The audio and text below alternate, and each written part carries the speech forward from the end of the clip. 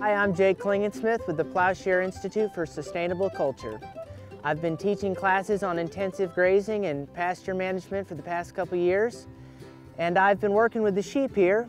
I first started out with electric fencing and some hog panels, but they were so difficult to move. I took an hour every day to get them moved, and it was just so difficult until I bought one of these pens, and about a half hour I'm done moving the sheep, and it's just so much easier to manage my sheep and improve my pastures with these nice pens here. Hi, I'm John with Green Pasture Farms.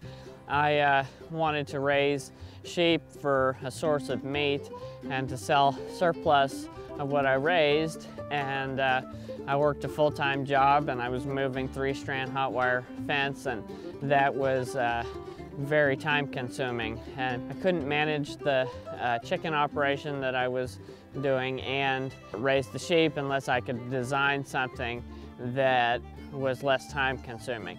So I designed these pens, and now I'm able to raise the sheep, and it's working out great for intensive grazing. I knew that I wanted to intensive graze. I didn't want to do a grain-fed sheep, so I built these pens, and now in about 10 minutes a day I can take care of my sheep, and it works great. These sheep tractors we designed to come apart real easy so that they're easily transported from pasture to pasture. These pens come out, and you can take the corner bracing off here, and then we have these curved pins in the corners here. You can pull these out, and then you can take the pen completely apart, and it comes into 4 different panels. We also have 16-inch flatless tires.